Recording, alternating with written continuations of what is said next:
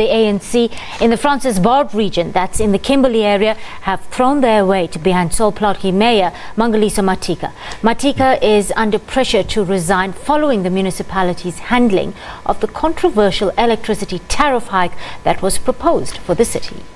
Our reporter Keith Sayster has been following the story. The Sol Plaatje branches of the ANC this morning had a press conference where they have actually pledged their support for the cause of the community here in Kimberley, but they have urged communities to sort of stay away from violence and looting. Now with me is Branch Secretary Lebang Maraba to give us an indication of what actually was what was discussed in that press briefing this morning. Good afternoon to you, Lebang. What was the gist of that press briefing that you had this morning? Afternoon, sir. We've met as branches of the ANC, and we've also alluded that we are in full swing of the support of our community in the price of the 260 that was scrapped off as the ANC, the carrying ANC that has scrapped off the issue of the 260. We've noted that the first March that was very much peaceful, that we agreed upon. That is why the ANC then took a decision to scrap off the 260 out of the memorandum that was submitted. That is why the ANC also assisted in working, making sure that they've requested the members to be patient with them in dealing also with the issue of the MM and the CFO, which the ANC has already dealt with. And now we are meeting today as a confused because of now the call for the mayor, which is not actually been made clear as to say exactly why should the mayor resign. But we are saying to our community that we are in support. We know the plea of the 260, especially with the economical rate of our province, with the high level of unemployment. It was in no ways that the ANC will support such a call with our municipality.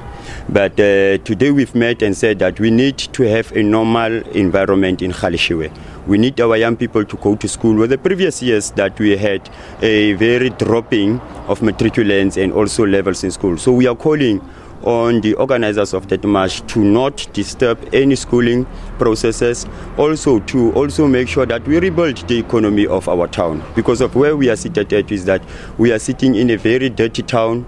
We are seated in a town whereby we no longer have shops because of they've been looted. We are struggling because of in order for you to go buy bread, loaf bread of bread, you must take a taxi to go and buy a 10 rand bread that we could have just bought in next to our shops. So we are please requesting our communities to bear in mind, to bear with us, and to be patient also with the ANC in the call for unifying the ANC. Also, we want to make a plea with the leaders of the strike to say any corruption that they have evidence to, please, they must go to the authorities. They must open cases. As the ANC took a resolution last year in Nazareth to say we must fight corruption. We must be the first people who deal with corruption. Now we are calling on our communities that they must go out there, take whatever that they have, go and open up cases, and we will support. But we cannot support a call of corruption without anything that we can be tangible for us to work on. Now there was also a call for violence and looting to be stopped. What do you want?